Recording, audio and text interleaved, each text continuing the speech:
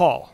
A character that we haven't seen in a long time, but definitely a beloved one by a lot of Pokemon anime fans. I would say Paul is one of the biggest fan favorites when it comes to Ash's rivals. Paul was the jerk rival we all loved. He was a savage, and he really knew how to train his Pokemon. In doing so, he had a lot of Pokemon that he had trained over the years, and it got me thinking with all those Pokemon. What would his best team be? Today, I think I found out.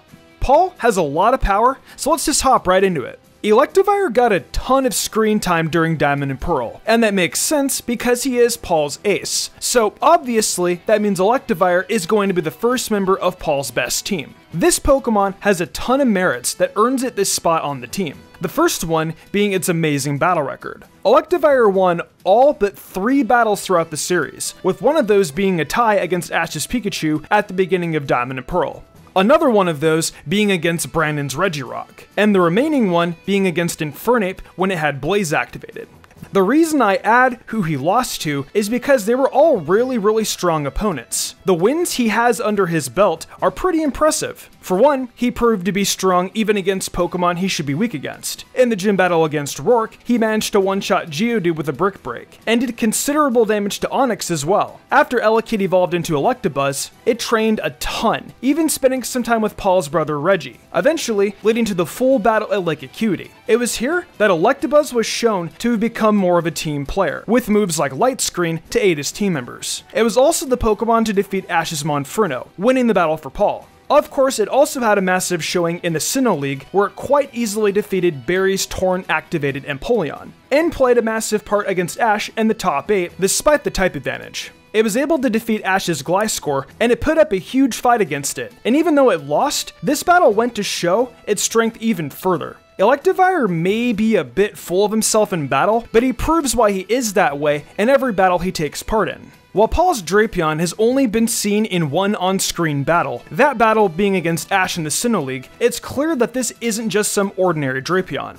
After Paul had figured out Ash's strategy, it was an absolute monster, managing to take out half of Ash's team. It was able to do this because of the unique pairing of Paul's tactical abilities and Drapion's sheer strength. This combination created a unique moveset that included Toxic Spikes, which was the biggest part of the strategy, poisoning most of Ash's team, including the 3 that it defeated. It was able to defeat Buizel, Torterra, and even Staraptor by keeping up the pressure while also having the added benefit of poison. It took one of Ash's crazy strategies to actually get rid of the Toxic Spikes, by having Infernape use Dig and Flare Blitz to clear the field. The other moves that Drapion has are Cross Poison, Pin Missile, and Poison Fang, which were utilized very well in the Sinnoh League. I know Drapion hasn't had much on-screen battle time, but if it was even half as strong in any of the off-screen battles as it was in this match, I have no doubt that it would live up to the hype and earn a spot on this team.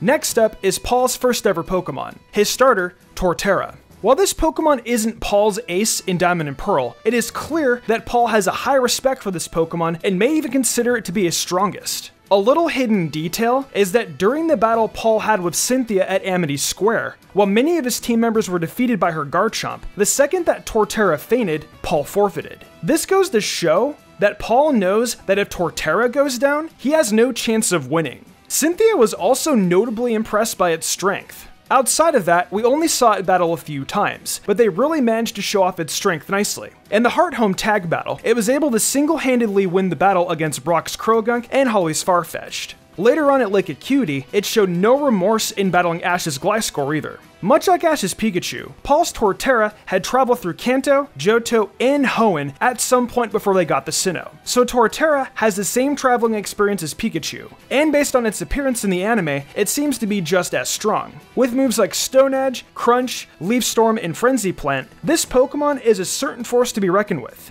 It's more kind than some of Paul's other Pokemon, but it also has been shown to be a ruthless battler as well. Honchkrow is considered by Paul to be one of the foundations of his team, because it rarely ever fails him. Similar to Torterra, Paul caught Murkrow at some point during his journeys through Kanto, Johto, and Hoenn, meaning this Pokemon had a lot of time to train under Paul. As a Murkrow, we didn't see it do much on screen except get destroyed by Cynthia's Garchomp. but after it evolved, this thing was really strong. It defeated Maylene's Meditite and Machoke relatively easily, and in a later episode, it had no trouble beating Ash's Turtwig, even when it evolved into Grotle in that battle. Later on during the Lake Acuity battle, Ash wanted to use Grotle against it to get revenge, but unfortunately for him, Honchkrow was still too powerful, using a combo of Haze to blind Grotle and Night Slash to knock it out. Now, these may not seem like impressive victories, but the fact that Ash's Grotle was shown to be relatively strong, especially as a Turtwig, makes these seem like legit victories against a strong opponent.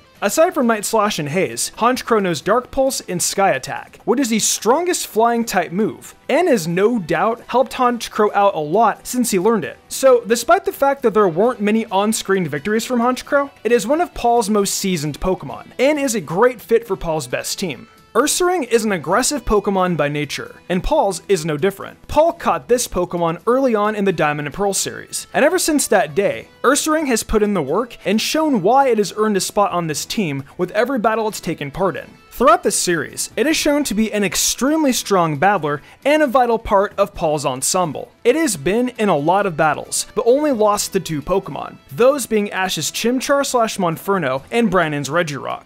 Another thing that makes this Pokemon strong is its ability Guts, and while it isn't necessary to help this Pokemon win, it definitely is a welcome asset for Paul. Guts was shown off in Ash and Paul's Lake Acuity battle, where it was able to take Buizel and Staraptor without using the ability. But once Pikachu's static paralyzed it, Pikachu went down as well because of Guts. Later on in the Sinnoh League, Paul decided to use Ursaring against Barry, and it showed that it can be strong even at a type disadvantage. Barry's Hitmonlee tried its best, but once Blaze Kick burned Ursaring, the battle was over and Paul had won. This Pokemon has been shown throughout the Diamond and Pearl anime to be able to take a ton of hits, and deal just as much damage back because of its high stamina and resilience, making it a perfect Pokemon to join Paul's best team. Paul's Magmortar was a beast throughout the Diamond and Pearl anime. Not only was it able to take a ton of hits from all types of moves, even super effective ones, it was also one of Paul's most trusted Pokemon when it comes to forming strategies for battles. This Pokemon made some noise when it was introduced, because it was shown in a flashback that it easily defeated Maylene's Lucario. Magmortar is also one of Paul's most versatile Pokemon on the moveset side of things. None of its attacking moves share a type,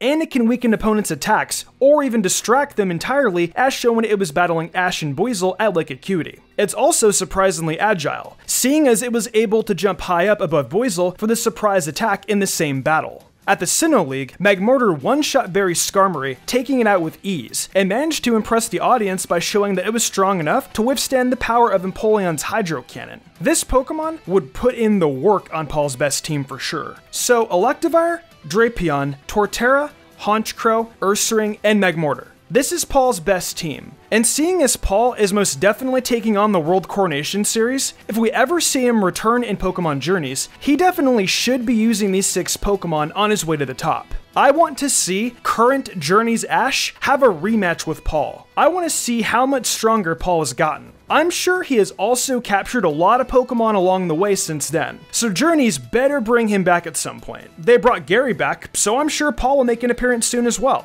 Let me know what you think about Paul's team though in the comments below. Would you have made it differently? And what mons would you have chosen? Let me know.